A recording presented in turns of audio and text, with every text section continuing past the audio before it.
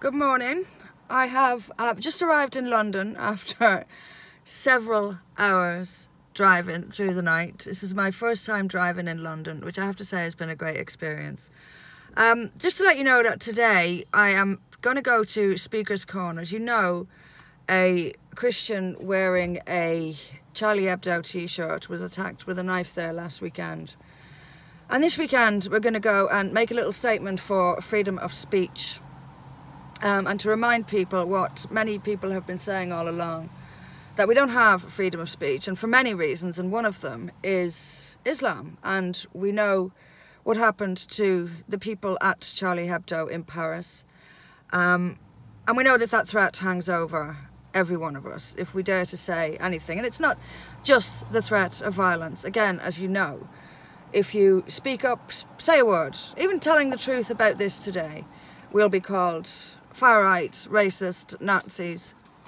Oh, and by the way, just a quick word to Kelly J. Keane-Minchell, also known as Posie Parker.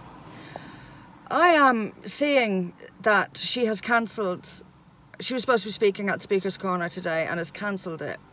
Now, I don't know whether she called us far-right or not, but there was things going around social media saying she was cancelling due to the far-right. I'm sorry. Kelly J, you're speaking up for women against this trans invasion of women's spaces.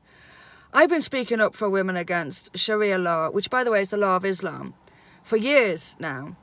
If you're going to speak up for women, speak up for them and everything that threatens them. And believe me when I tell you that Sharia law threatens them, and Islam and the misogyny it brings with it threatens them. And women are being raped as I speak in this country and all over Europe by Muslims coming from countries where women are thought of as trash. So it's not, you know, I can see already that people are calling Kelly J. Keane-Minchell sort of fascist adjacent, this sort of stuff that Titania McGrath would come out with. But just to say to Kelly J, I'm no more a fascist than you are. I just, like you, I'm standing up and telling the truth. That's all we're doing. It doesn't make you a fascist.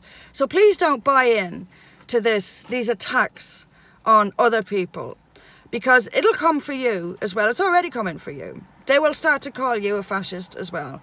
You're not, but neither am I.